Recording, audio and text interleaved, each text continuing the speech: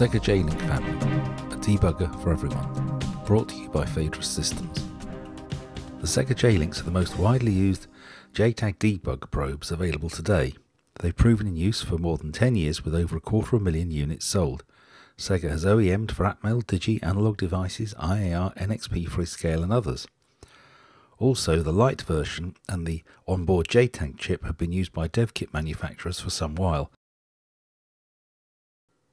The J-link base is a USB-powered JTAG debugger supporting ARM, Cortex and PIC32.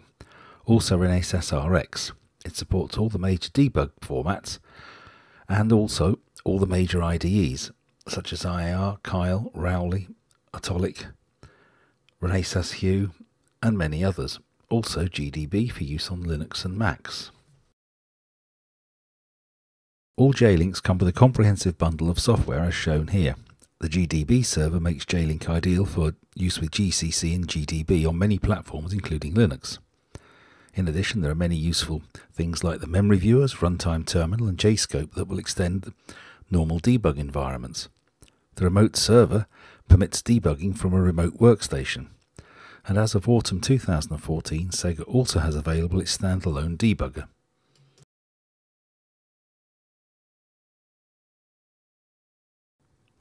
In addition to the standard software provided, there are some licenses can be purchased. For example, JFlash software. This gives standalone Flash programming without the need for a compiler IDE. Very useful for prototype and small-scale production. The JFlash can be also command line driven.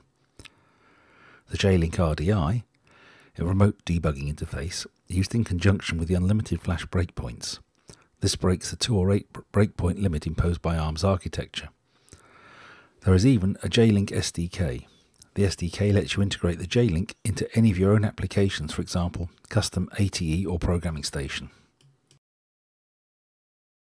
J-link Plus is a J-link base with the addition of licenses for RDI, unlimited Flash breakpoints and the JFlash software burnt into the firmware. The package is priced at a point where it makes far more sense to buy the J-link Plus rather than the base and then buy additional software. In fact, many of our customers looking for JFlash have bought the J-link Plus and in effect got an almost free J-link. This is our most popular package. The J-link Ultra is based on the J-link Plus, but offers even higher speed as well as target power measurement capabilities due to the faster CPU and high-speed USB interface. The J-link Ultra comes with the licenses for JFlash, unlimited breakpoints and RDI built in. The J-link Pro is an enhanced version of the standard J-link. It has an Ethernet interface in addition to the USB, permitting download speeds of up to 3 megabytes per second. The built-in web server makes manual configuration easy and convenient.